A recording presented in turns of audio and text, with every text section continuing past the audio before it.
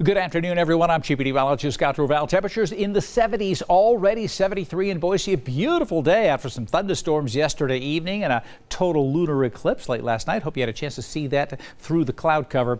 It's hit 78 degrees already in Ontario. Temperatures should top 80 here. Just some amazing weather for this afternoon. A little bit on the breezy side as we had a front come through last night, and we're getting high clouds that'll filter that sunshine down just a little bit this afternoon. A chance of some thunderstorms developing mountain home into the Magic Valley and maybe the Wood River Valley this evening, but I think Boise is going to see sunshine. Tomorrow, lots of sunshine all day. This is my pick day of the week for tomorrow. Just a little bit of a breeze. Temperatures going to the mid 70s in the afternoon. Fairly light wind and all that sunshine.